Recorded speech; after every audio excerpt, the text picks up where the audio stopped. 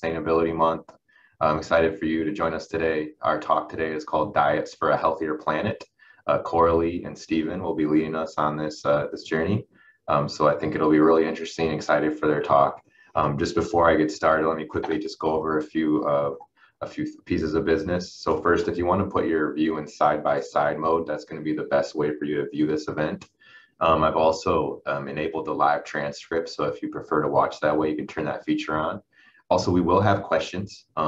Please ask questions, put them in the chat. It'll definitely make the Q&A a lot better. I mean, I can ask questions, but they won't be as good as the ones you can come up with. So please do that if you can. And also, this is recorded. It'll be on YouTube, so you can check it out later. Just be aware that it is recorded. And then you may be here because you want some cool prizes. We have some cool things you can win, and you get those by collecting code words. So each virtual event will have code words. One code word is 1 point that you can redeem for a random draw entry into our giveaway. And the code words will be written on a PowerPoint slide. They'll be spoken or they'll be in the chat. So just pay attention to that. And at the end of all of the virtual events, our last event is on Wednesday. You have until October 31st to compile all of your code words. And you can get them from watching the recorded events as well if you've missed some. And you put them all in one email and send it to sustainability@tamu.edu. And then you can actually earn up to 5 points when you watch the events live, 1 if you watch it on delay. And we're also partnering with Maroon Base, so you can double dip. You can get points through Maroon Base. It's just it's an app, and you can actually get cash prizes. So you can check out Maroon Base. And if you want the detailed prize rules, you can find them on this webpage here. You can just go to our website and kind of look around, and you'll see it as well. But that's the direct link. And what are the prizes, you might be wondering? So we have some grand prizes. You can choose between a Yeti cooler or a GoPro Hero 8. So those are some fabulous prizes. And then we'll have runner-up prizes where you can win a Patagonia quarter zip pullover. And just for participating, you can get yourself a water bottle if you collect 2 code words. If you collect 3 code words, you can get yourself a vintage Office of Sustainability t-shirt. And if you collect 5, you can get both. And so that's just another way that you can get rewarded for that. And these code words, if you get the 5, you have to have them from different virtual events. You can't have them all from the same event, just so you're aware. So with that, that's everything that I wanted to go over with you. And now Coralie and Stephen, you're going to take it away and teach us about diets for a healthier planet. Okay, cool. Thank you, Ben. Let me see if I can share my screen.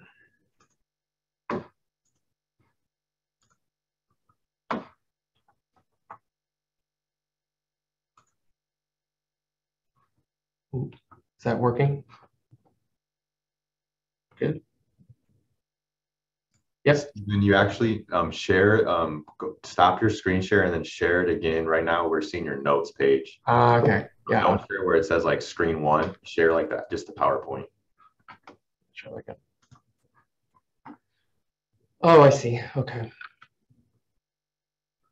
Screen 1. That work? You're good now. Okay. Cool. I have 2 screens, so I can't tell which one y'all are seeing or not. So. All right, well, first we just wanted to thank everyone for joining us today and attending our presentation. My name is Stephen. And my name is Coralie. I apologize in advance for my voice. It's a little shot right now, but I'll do my best throughout the presentation. And today we will be talking about diets for a healthier planet. More specifically, we will be going into the environmental impacts of certain diets and also certain protein sources. And more specifically, we will be focusing on land use and also greenhouse gas emissions. So let's get right into it.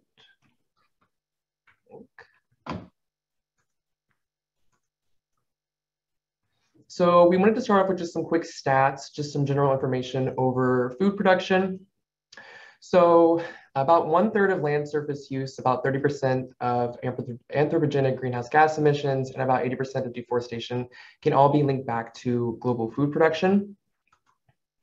And within the US, about 50% of land use, about 80% of fresh water use, and about 17% of fossil fuel energy can be linked back to our own food production. It takes about 9 billion livestock to maintain the US meat consumption, which outweighs the human population by about 5 times over. And this livestock consumes about 7 times more grain than what is consumed directly by humans. It takes about 6 kilograms of plant protein to produce 1 kilogram of animal protein. And Americans consume about twice the recommended serving of protein, which comes out to be 124 kilograms of meat annually per year. So these stats are just to show, how much of an impact global food production and just food production in general has on the environment, just generally, and also how much meat Americans consume. And just on average, about 5 billion people follow a predominantly plant-based diet globally, and about 2 billion people follow a predominantly meat-based diet. And of course, these numbers are constantly changing due to, the increase in population. We're more towards 8 billion people right now, so these numbers will be a little bit different. We also wanted to compare quickly just daily diets for the world and also in the United States to show how they differ. So just a few things to point out. We can look at the daily calories in the middle of the charts. The United States consumes about a little bit under 1,000 calories more than the world does for the daily calories. And these calories predominantly come from sugar and fat, while in the world or globally, it comes from grain. And if we just focus on grain and sugar and fat categories, we can see they're kind of flipped for the United States and for the world. We can also see that for meat and dairy and eggs in the United States, there's a higher consumption compared to the world, and also lower consumption of produce. So next, Coralie will be talking about plant-based diets. So a vegetarian diet is predominantly plant-based and excludes all meat. The included graph shows which countries have the most vegetarians. India has the highest vegetarian population in the world, which can be attributed to the traditional social norms and the cultural and religious traditions that promote vegetarianism. In comparison to the 31 to 42% statistics in India, vegetarianism is roughly 5 to 8% of the US population. On the other hand, a vegan diet is 100% plant-based and excludes all meat and animal products. It avoids all forms of animal exploitation and cruelty, including clothing and unethical products. Therefore, transitioning to a vegan diet can be viewed as much more than a diet and rather a lifestyle. And the included graph shows where veganism is most popular in the world in 2020, and the United Kingdom has been leading. This is a depiction of the nutritional composition of a vegetarian and vegan diet. As illustrated, both diets are heavily plant-based, and the dairy component is strictly for a vegetarian diet. It has similarities to the standard food pyramid, but replaces meat with plant-based alternatives such as tofu. And as you can see, the pyramid still has a wide variety of food options, which is often a misconception of vegetarian and vegan diets. And just a little point, the code word for our presentation is plants, if y'all want to write that down real quick.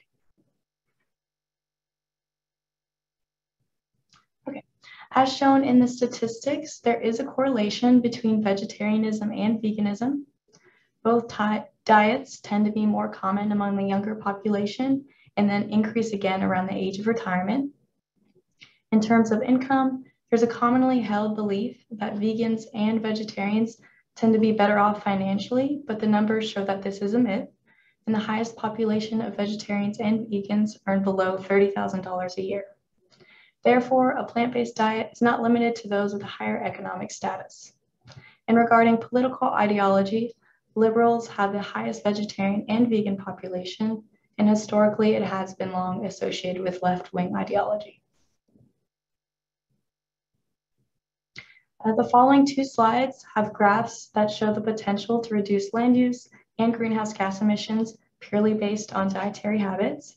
And the different scenarios or bars that you can see represents the variation in the diet. So this graph shows the percent of relative change in land demand based on an individual's diet. So as you can see, a vegan diet reduces land use demand by about 50%. And as you're looking at the results, it shows that a change to a vegan or vegetarian diet has the largest potential to reduce the demand for agricultural land. And then that's followed by changing to a healthier diet, and then diets in which meat is partially replaced by plant-based foods. This graph shows the percent of relative change in greenhouse gas emissions based on an individual's diet.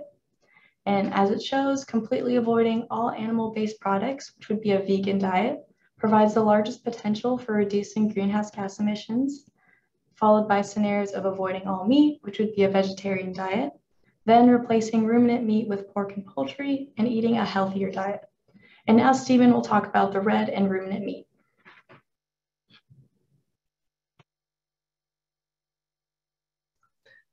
Sorry. So just a little background about what ruminant meat is. So it comes from a type of herbivore that predominantly grazes on grass, and they're categorized by their digestive system. So some examples could be cattle, bison, buffalo, antelope, or even deer. So about 82% of global ruminant meat production is represented by cattle, which is a major driver for deforestation, especially in places like the Brazilian Amazon. And there's also negative impacts on terrestrial and freshwater ecosystems, such as overgrazing or wastewater runoff.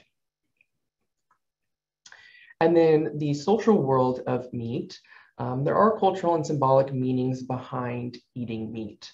There's various traditions and even holidays that are centered around meat, for example, Thanksgiving. And there's also social and economic status that correlate with meat consumption. So it's seen as a symbol of wealth. People in developed countries and also just wealthier people in general tend to consume higher amounts of meat. And then there's gender differences as well. So men typically consume more meat than women do. And now we're just going to compare different protein sources and their land use. So if we look at this chart, down at the bottom it says protein type, and has the different categories. And there's 3 that are just beef, extensive, intermediate, and intensive. So extensive beef production would be cattle that are raised predominantly in pastures and have a diet consisting of mainly grass. And then as we move more towards the intensive beef production, this is cattle that's raised in smaller confined spaces and have more of a grain diet. And we can see just comparing the different type of beef production, the intensive beef production has a much lower land use requirement than extensive beef production due to the lack of or the need for pastures. And then we can also see that for pork and poultry, they also have a very low land use requirement. This is just due to these animals not needing pastures to be raised in to begin with. But one thing to point out is that pulses actually need more land per amount of protein compared to pork and poultry to be grown. And then next, we're just going to be comparing the same thing, but for greenhouse gas emissions. So same situation, intensive beef production has a lower greenhouse gas emissions or has lower greenhouse gas emissions than extensive beef production. Pork and poultry also have lower greenhouse gas emissions, but this time pulses and plant-based meat substitutes have the lowest greenhouse gas emissions compared to the animal sources of protein. And the last charts that we're going to be looking at are comparing, once again, the world and the United States, but this time it's going to be meat consumption over the years. So these charts consist of data taken from 1961 all the way to 2011. Both situations, there has been an increase in meat consumption. But if we look at the categories of the different types of meat on the right side of the graph, we can see that in both situations, there's different meats that are consumed at a higher amount. So for the world, seafood is the largest source of meat consumed, but in the United States, poultry is the largest source. And then if we look at just specifically beef, we can see that in the United States, beef consumption is much higher compared to the world's beef consumption. And this is in total tons as well. Another thing to note is that this increase is due to the development of countries. As people become more wealthy, they demand more meat. And so as the world becomes more developed, there's going to be a rise in meat consumption. And next, Coralie will be talking about public opinions. Right. When it comes to public opinion, there are dividing opinions about whether eating less meat would be beneficial to the environment. In the research studies that we looked at, it was found that individuals requested more evidence to agree to the statement. And there's also this perception that changing one's own dietary habits will not make a substantial impact. This prompts many not to transition to vegetarianism or veganism or even limit their meat consumption. Lastly, there are also socio-cultural barriers to reducing meat consumption, as touched on in the ruminant and red meat slide. These include cultural and symbolic meanings, social and economic status, and gender differences. Therefore, it would be necessary to integrate these into the development of future dietary recommendations. Okay, and then for the proposed solutions, these include technological advancements such as nutritionally optimized commercial feeds, advanced animal husbandry, and breeding techniques. These factors would lead to an increase in productivity and hence environmental savings for both emissions and land use. Many sustainable land management technologies and practices are even profitable within 3 to 10 years. And then it would also be highly beneficial for governments to include agricultural emissions and their climate targets and adopt policies to promote low carbon options to corporations and consumers. And then lastly, the focus of our presentation, a reduced overall meat consumption, which is emphasized by the UN as a major step to fight climate change. And then an example of a sustainable diet would be the planetary diet, which Stephen will talk about.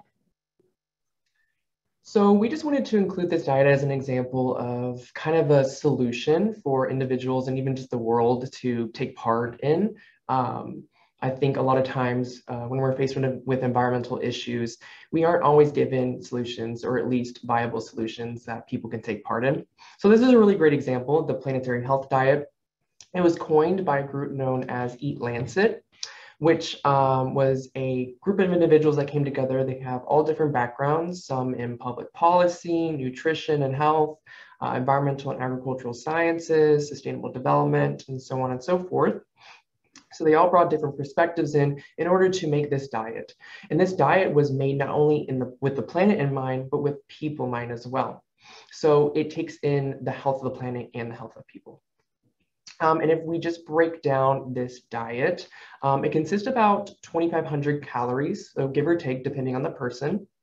And if we can remember from the beginning of the presentation, comparing the diets of the world and in the United States, the predominant source of calories came from either grain or from sugar and fat. But in this situation, it comes from fresh produce. And we can also see that whole grains is much smaller, but still consists of a majority or a large portion of calories. We can also see that added sugar is much lower than in the previous slides. Same goes for dairy foods and also animal sources of protein. And plant-based sources of protein is included in here to replace those animal sources of protein. Some few things that are also interesting about this is the diet was made to support around 10 billion people. It also has the chance or the ability to prevent around 11 million premature adult deaths annually. And what's really awesome about it is that it's super flexible. So it can be adapted to different geographies, to different traditions and cultures, and also to different personal preferences. So it can be changed around person to person.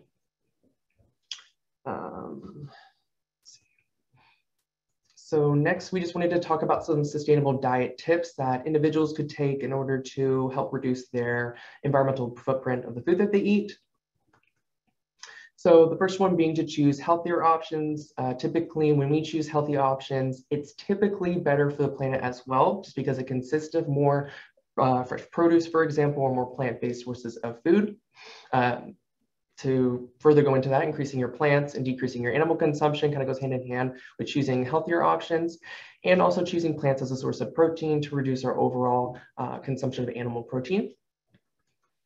There's also diversifying our food. So there are hundreds of different edible plants in the world, but we typically only consume a handful. So when we diversify the foods that we eat, we're not only supporting biodiversity and the production of more diverse foods, but we're also consuming more diverse foods. So we can think back to the pyramid for vegan and vegetarian diets and how diverse that food groups or the food groups were.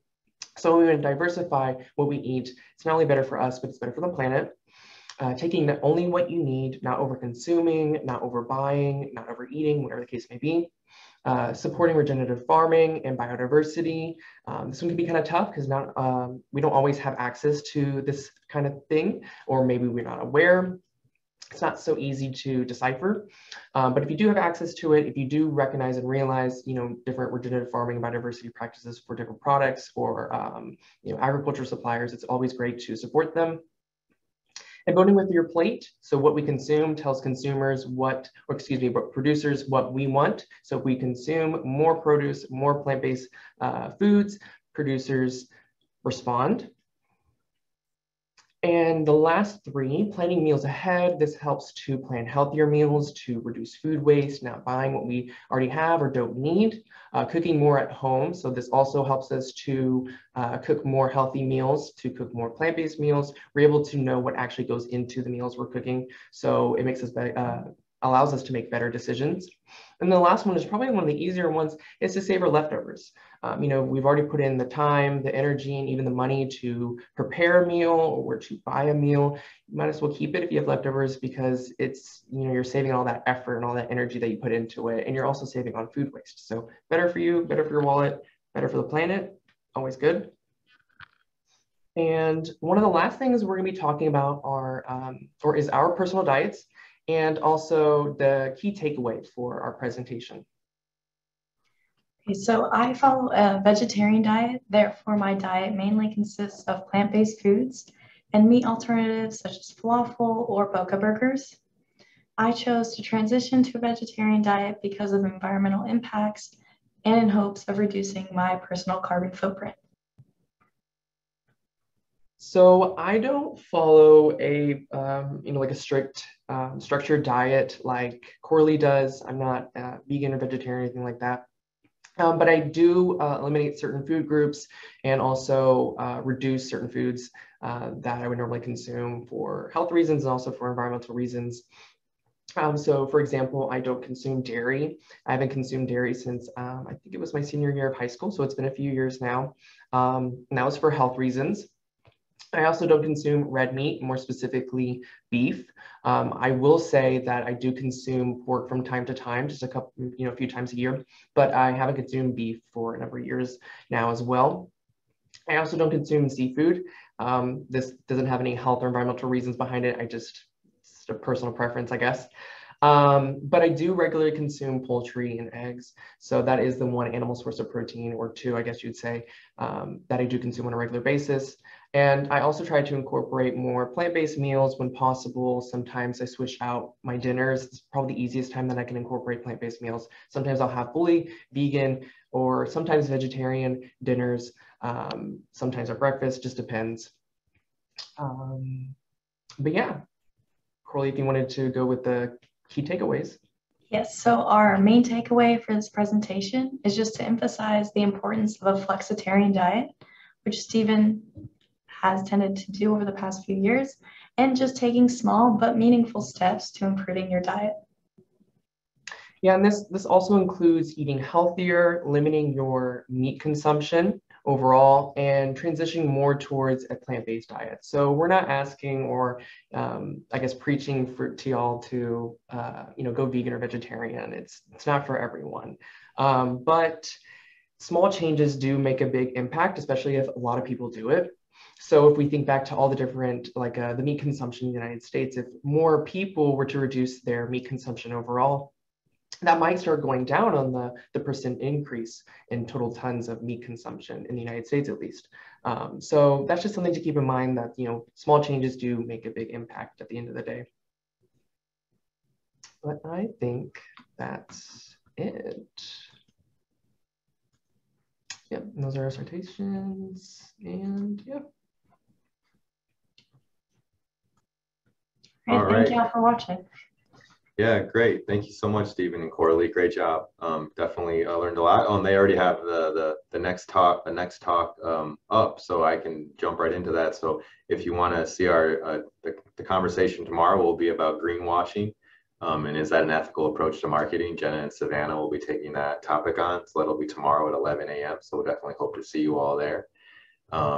And then I won't even bother putting on my PowerPoint, but if you guys want to be cool like Stephen and Coralie, we have internships available. It'll be opening on November 8th. We'll send out campus-wide emails. It'll be on our social media, so you can check that out. So with that, let me just get into the questions. We have a few people asking questions already. Awesome. So I don't have to think of them. I did have this, I guess I did have a question I wanted to ask you myself anyways, so I can kick it off with that. Is it hard to switch to being a vegetarian or a vegan, or like switching out a meal or something every week? And, is that hard? Is that getting easier these days? I would say when I first switched, it was easier for me because I really only ate chicken. But I think the best tip to give someone that's trying to transition to a vegetarian diet or even vegan is just start to slowly cut out. I don't know if you want it to be pork first or beef, just not all at once, because sometimes people tend to think it's too overwhelming and then they just give it up. So definitely just gradually go into that. Yeah. And then I guess what about like options for like, for vegan, vegetarian food? Like what are the options like, like in terms of like going to the grocery store or going to restaurants? Is it fairly easy to find meals that are tasty? I would say so. You just kind of have to look at the alternatives, and it's a lot of vegetables. Um, just roasting. I love to roast like Brussels sprouts, peppers, and squash. And then also for alternatives, tofu's great. I really like falafel wraps. So one of the questions was, what's my favorite vegetarian recipe? It's to make a falafel wrap, and then I put spinach and tomatoes and some, I don't know what the sauce is called, but it's this like cucumber dill sauce, and that's my favorite recipe. And then Boca burgers, or even if you like the taste of meat, there's imitations. I don't know if y'all have heard about Impossible meat. They're actually expanding their market, so it's not only burgers now, but it's also chicken. You can get stuff that tastes like chicken, bacon, sausage. So that's also an option. And I think that a lot of the big like fast food chains, you can like actually get stuff through them now. I know Burger King, you can get an Impossible Whopper. I'm pretty sure McDonald's just signed a contract with Beyond Meat where they're going to be making their alternative chicken and stuff like that. So it's becoming very mainstream, and I think easier than ever to be able to find options. Did you have anything you wanted to contribute, Stephen, in terms of a recipe? Yeah, I had a good thing to add. So one of the hardest things when I cut out dairy was going to restaurants, because a lot of restaurants, at least in America or where I live, have dairy in almost everything. But over time, what I figured out, and this applies to anything, not just dairy, but even if you went fully vegan, if you wanted to, you can just adjust the menu. So if, I don't know what the example would be. If I ordered some pasta dish and it had Parmesan on top, I would just ask not to put the Parmesan on top. Or if it had chicken, I could just, replace it with vegetables. So you can kind of adjust even if there's no like designated plant-based or vegan or vegetarian item on the menu. You can kind of make changes here and there, and usually people don't have a problem with that. So that's a good tip just to know. Cool. Awesome. All right. We actually have a few more questions here, so hopefully we can get to all of these. Um, what are your favorite places locally to grocery shop for plant-based protein sources in terms of diversity of options? I go to HEB as well as Farm Patch. It's kind of like a little farmer's market, and it has a wide variety of vegetables that you can choose from. Did you want to add anything, Stephen? I mean, it's kind of tough here. At home, or like when you're in a big metro area, it's a lot easier because you have more options. Here, I would agree, HEB probably a really good option. I know I sometimes also go to Kroger when I want certain foods that maybe HEB doesn't have, but it's honestly not too difficult if you eat a whole like plant-based diet, meaning you don't eat meat substitutes or dairy substitutes. Instead, you eat whole foods. It's not that bad. You just go to any grocery store, I would say. Yeah, definitely. Yeah, I think HEB and Kroger are both we actually have really great grocery stores here locally. And I think they have a lot of options there. I mean, obviously we don't have like the Whole Foods or the Trader Joe's that you might find in like a bigger area, which would be ideal. But I think we have a lot of great options. And, someone coming from my perspective, I'm not a vegan or vegetarian currently, but I was a vegetarian about 10, 12 years ago. And I'm mostly vegan vegetarian now. I'm kind of a flexitarian like Stephen. But my options like 10, 12 years ago, it was very challenging to go out to restaurants, having any decent meat substitutes. And now it's like it's a total night and day difference. And I think it's only trending in that direction, quite honestly. So I think you'll continue to just have really great options, and looking forward to that in the future. And then this is another question. Please explain the difference between organic and regular produce. Is it how the plant is grown? Um, I mean, if you guys want, I can answer it or you can answer it. I know organic food uses more like natural fertilizers, while non-organic uses chemical fertilizers. And a lot of people tend to say like organic food has more nutrients, on the opposite of non-organic food. Organic food also doesn't use pesticides. Yeah. I want to say it also is non-GMO as well. It is. And there might be a few other regulations that they have in there, but I know those are the main ones. Yeah, the main thing is no pesticides, no GMOs. They're typically grown in typically in like a smaller farms, not always, obviously. We have big corporate farms as well. And you can get lots of local options. The Howdy Farm actually grows sustainably and organically as well. It's a local on-campus actual farm, and you can actually buy their produce. So yeah, and then she said she's planning to incorporate Meatless Monday to my weekly schedule, and I think that's awesome that you're planning to do that. It's a very easy thing to do. Just replace one meal a week, and I think the thing that's so cool is, I know for me, when I ate more vegetarian vegan, I ate a lot more different kinds of food. So I really expanded my options. So hopefully everyone has that same experience. And this is not sponsored. This is just a comment. If you're ever in San Antonio, Earth Burger is a great 100% plant-based burger fast food joint with tasty milkshakes and burgers. So that's just a pointer for everybody. And then someone else said that HEB has great recipes on their website. And we had one last question. What surprised you most when you researched this topic?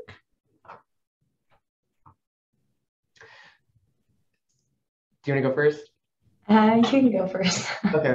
I think mine had to do with the different protein sources. So I wasn't expecting pork and poultry to have such a low land use. Well, maybe land use, but greenhouse gas emissions, I wasn't expecting it to be so low compared to beef production. I knew that beef does produce a lot of methane, but I didn't know it was that big of a difference. So I didn't know, like for me, for example, I don't eat beef, so I didn't know it'd have that big of a difference or that big of an impact switching from beef to plants or even sometimes poultry. So that's what I found really surprising. Coralie, before you answer, I just put all the code words in the chat. I'm sorry. I was muting myself early. Code words are late, but they're there now. And no one jumped off, so everyone should get them. Sorry, Coralie, if you want to answer that now. Oh, no, you're good. I guess I would just say the extent of like the greenhouse gas emissions and land demand in comparison to like red meat, just how much it can decrease. Like for the vegans, it was by 50%, which is a lot more than I imagined it would be. Yeah, I mean, I think what it shows you is that you can have a really big impact individually. Like, I think people often ask, like, what is the most that I can do individually? And honestly, like eating more vegetarian, vegan food, like that's one of the most impactful personal choices that you can make in terms of sustainability. Obviously, we need corporate action, we need political action, but as individuals, that's one of, if not the most powerful action you can actually take. So I think that's really, it's really empowering to know that we have some ability to make changes just with our own choices. So yeah, do you guys have anything else that you wanted to wrap up with? Otherwise, I think we've reached our time limit. I think we covered everything. Okay, great. Well, thank you all so much. Great job. Great questions to the audience. Thank you guys for participating.